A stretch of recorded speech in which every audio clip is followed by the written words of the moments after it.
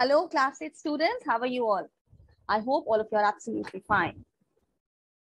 So, in today's class, we are going to be studying chapter number 13 from your textbooks, which is on page number 122. So, let us open our textbooks to chapter number 13.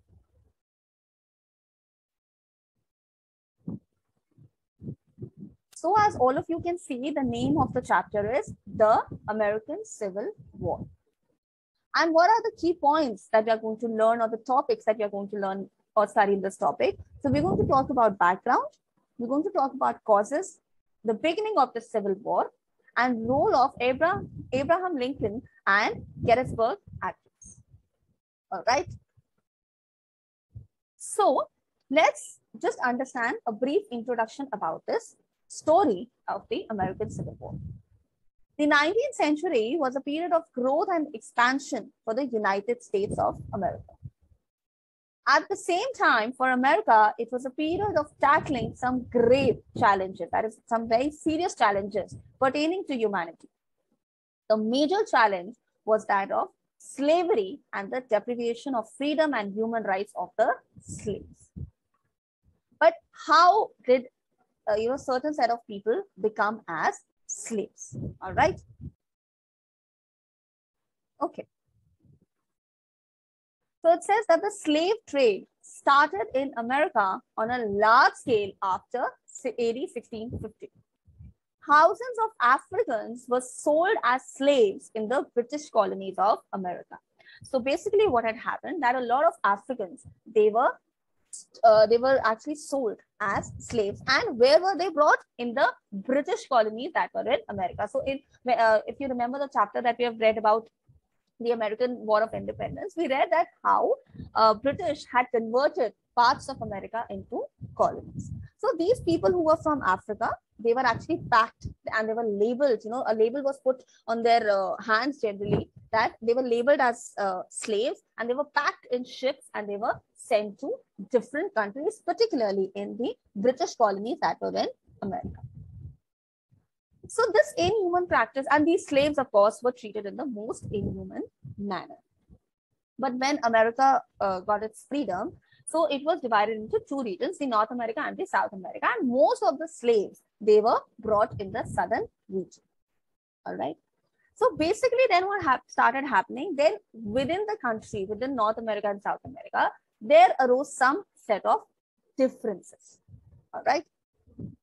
So what were these set of differences? So during the period of American Revolution, the states of America were divided into two distinct regions, the North, which consisted of northern states, and South, which consisted of southern states. Then, from AD 1800 to 1860, both these regions grew in very different ways, which caused social, political, and economic differences in the social, political, and economic structure of the two regions. So in North America, the political structure, economic structure, the social structure was very different from that of South America. Now, because the differences were extreme, there were, of course, clashes between the two regions, which led to a civil war. So, what exactly is a civil war? So civil war is a situation when there is a war-like situation within the country between two regions, between two communities, between two different sets. All right, that is called as a civil war. A war which happens within the same country because of differences between two communities. So in the case of America, what had happened, there were a lot of clashes, a lot of difference of opinion between those residing in the northern part of America and those residing in the southern part of America. By and large, the major reason was that the southern region consisted most of the people who were brought in as slaves. But of course, when the slavery was abolished and, America had, also attained its freedom, some of them, like this, despite being a free country, people in the southern region were not treated in the right manner. And that is where people started resenting the manner in which they were treated, leading to a civil war. So now we are going to discuss in detail the causes of the civil war. But let's continue the introduction that we were just reading. So we have read till now that it was divided into North and South. Now, what were the differences? So North became the center of manufacturing, commerce, and mining. That is, it became economically very strong. But on the other hand, the South featured an economy centered on agriculture and plantation that needed labor at cheap rate. So basically, the northern part of the country was very much strong in terms of industries. The southern part was strong in terms of agriculture, and of course, agriculture required a lot of labor at cheap rates. So slaves were the best option for them as it was a one-time buying. Thereafter, these slaves worked whole life without wages. So these slaves were said that, you know, you're given an accommodation, you're given food to eat, you don't need any money. This is the manner in which they were treated. So what about the causes of the war? So after the War of American Independence in 1776, the northern and the southern states developed differently. North, there was trade and industry, which had no need for slaves. Southern state, we just studied that there was tobacco plantation, which required labor on a large scale, but labor which should be available in very economical rates. Then the ill treatment of the slaves, like we just studied, that they were not given any wages and they were only at the mercy of their master. So in whatever way the master treated them, they had to accept it and they were subjected to misery. And they suffered social as well as economic injustice. Economic injustice, I've already explained you. What about social justice? That they were looked down upon. So like in the case of India, when we started that how India was divided into 4 classes. So the backward or the Shudras, they were really looked down upon, and the people did not mingle with them, saying that these are the people of the lower classes.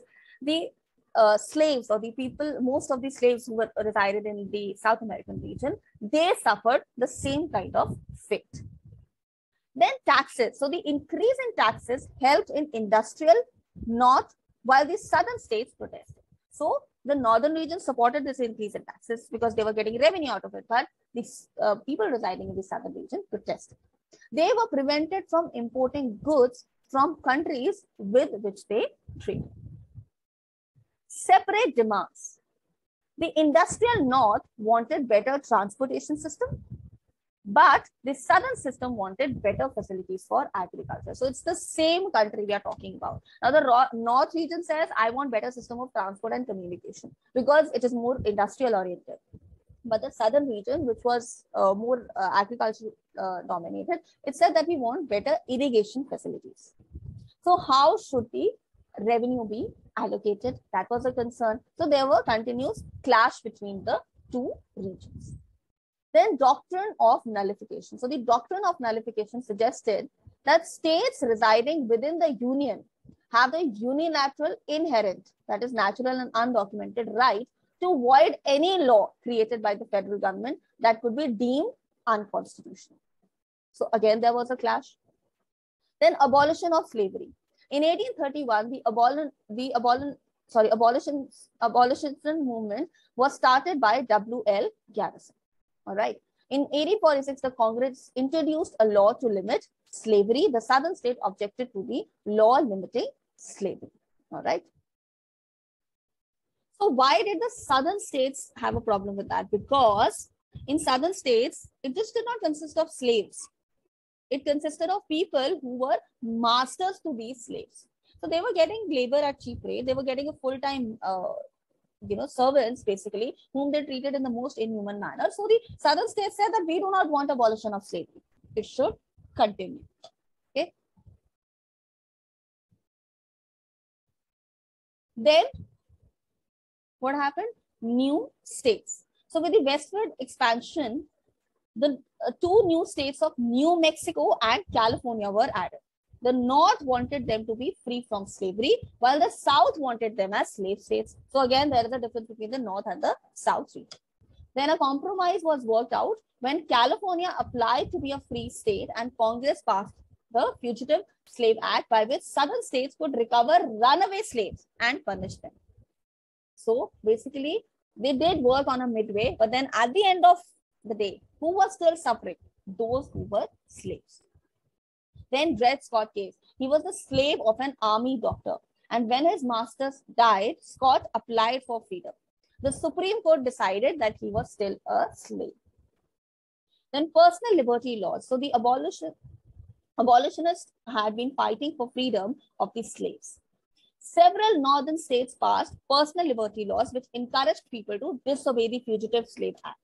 The abolitionists became more active when Harriet Beecher Stowe published Uncle Tom's Cabin. It gave a clear picture of the cruel and inhuman treatment of the slaves by their owners. So now there was continuous clashes between the north and the southern region pertaining to the fact or law whether slavery should be completely abolished or not.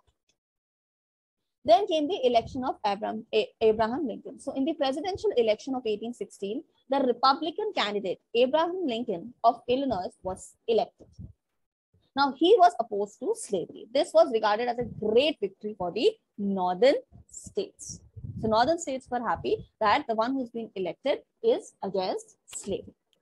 Breaking away of the Union. So after Lincoln became the president in 1861, 11 southern states of South Carolina, Mississippi, Florida, Alabama, Georgia, Louisiana, Texas, Virginia, Arkansas, Tennessee, and North Carolina broke away from the Confederate States of America. Jefferson Davis became the president, and this was the immediate cause of the Civil War, that some states decided to separate themselves.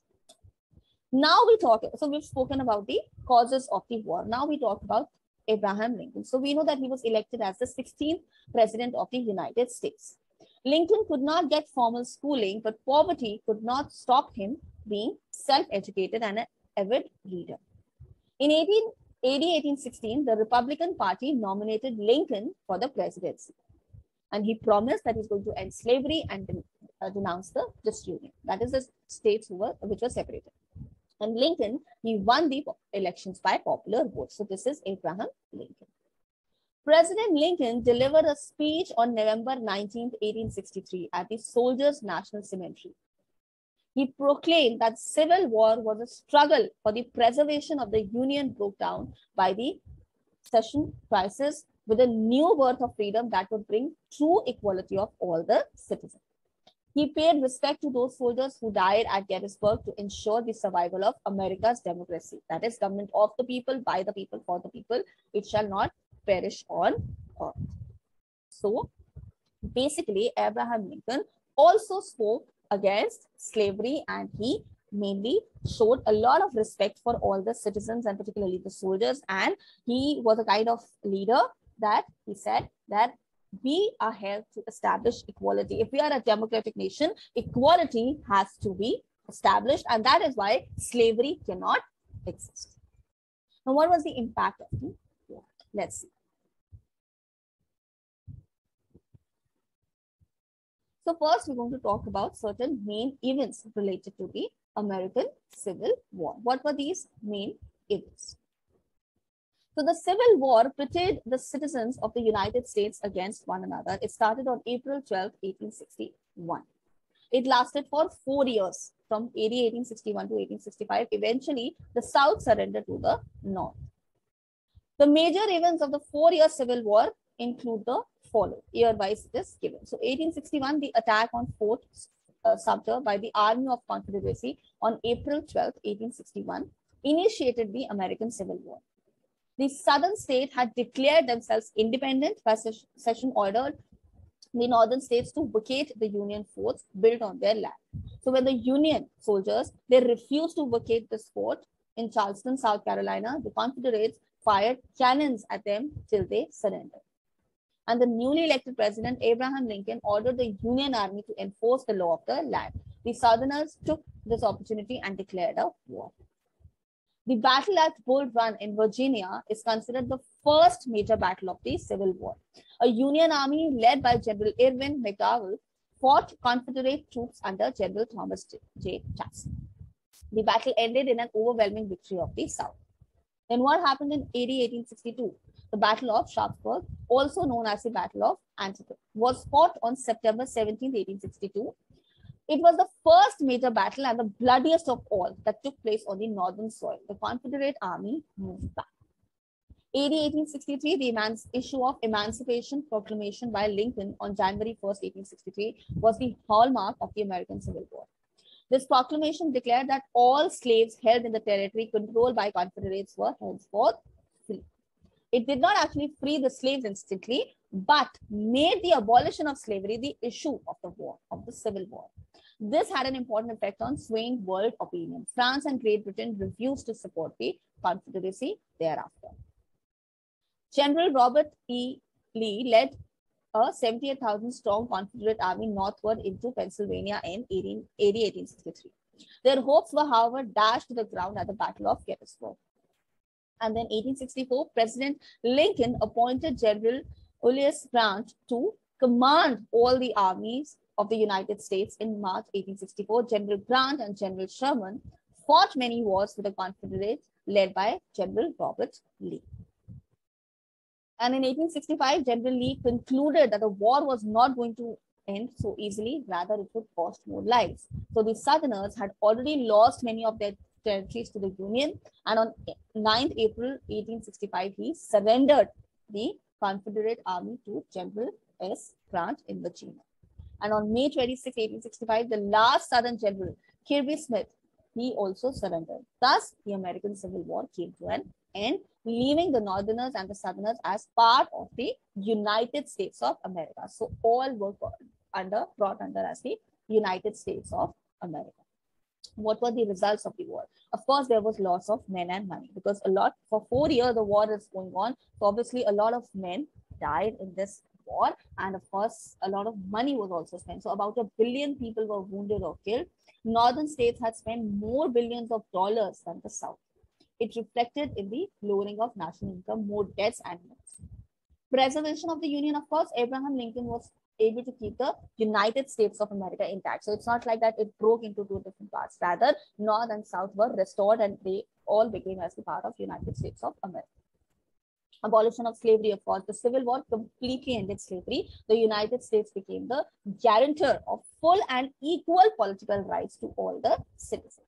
And transport and trade developed. The Great Continental Railway became operative from 1869. Roads and waterways were also constructed.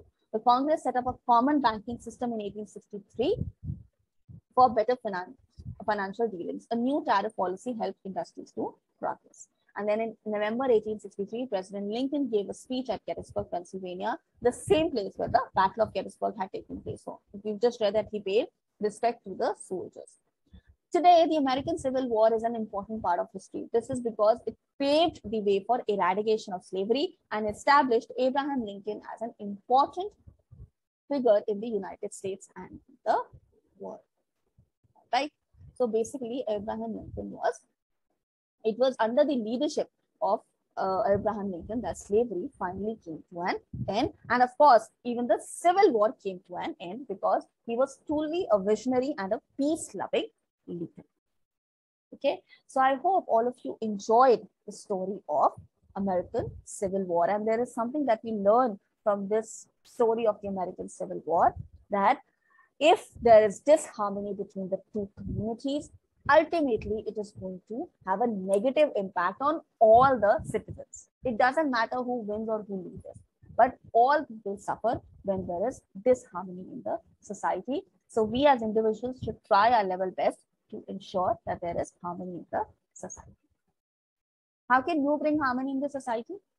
So in your classroom, please make sure that students do not fight among themselves. All right. I'll see you all in the next class. Till then, bye-bye, my dear students.